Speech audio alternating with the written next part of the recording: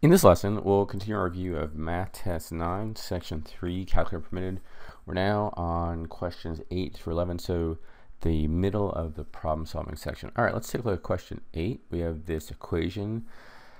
In the equation above, a is a constant. If no value of x satisfies the equation, what's the value of a? And so this, you should recognize this type of language, no value of a satisfies the equation. So let's just multiply it out, and but this is another familiar type question.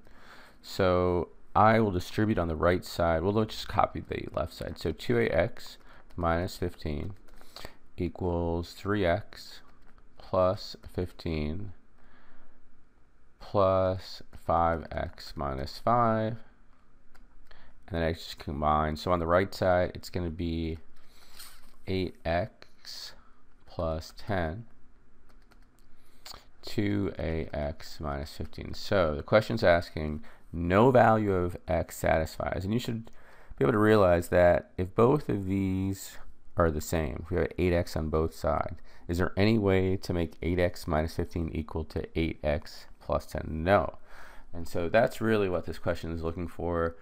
So to make both of these terms the same so that the no value satisfies x, a would just be 4. Then we have 8x on both sides. So the answer for number 8 is C. All right, let's take a look at question 9.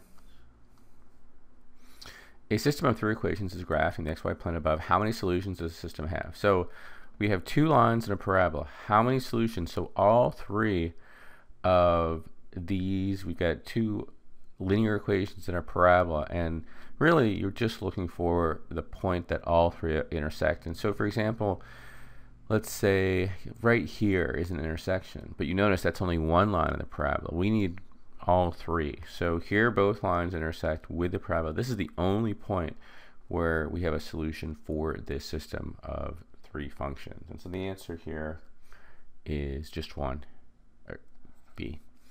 All right, let's take a look at number 10. The equation above is true for all values of x where a and b are constant. What is a, b? And this is really a bulky equation. So let's just first multiply this out. And so I'll distribute. We have 5ax cubed, right? I'm just distributing. Then we have minus abx squared and plus 4ax.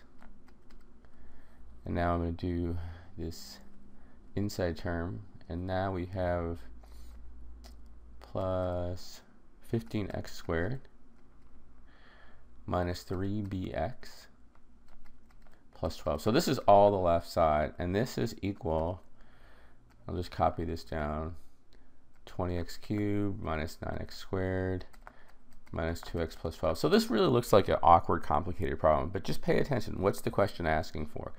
A, B. Now if the question were, let's say, just asking for A, okay, you look for to find the same degree terms. So here, for example, is to the 3rd degree.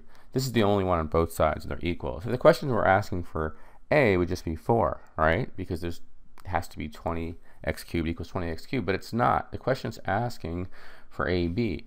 So similarly, let's look for just the 2nd degree terms. We've only got 2 on the left side, and on the right side we know it's equal to minus 9. That's it. And so this question really is not that complicated.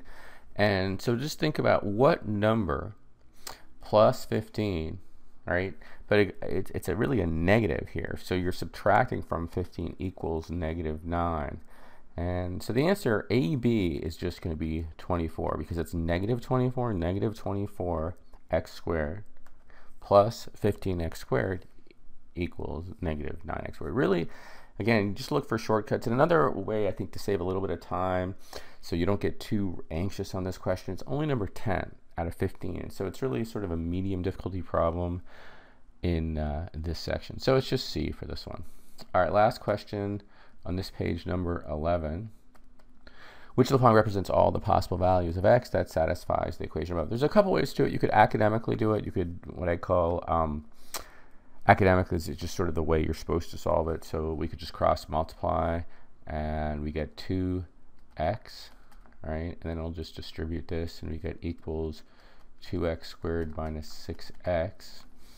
and then I can subtract 6x to both sides, so I get 2x squared equals 8x. We're looking for all the solutions here. So one way to do it, we could just divide both sides by 2x, and we could see x is 4, but don't forget about 0. 0 would also work. Another way to do it, I think, and I actually recommend, is just plug in the answers here, because it guarantees that you don't make a mistake. And so if we had a 0 on the top, we know that both of these, any 0 in the numerator is going to be 0, right? So that would be a solution. But also 4, right? If you plug in a 4 here, you get 4 over 1, right? 4 minus 3 is 1, so that's just 4 equals 8 over 2. So that works. So you can plug in the answers, cross and multiply. But the answer here is B.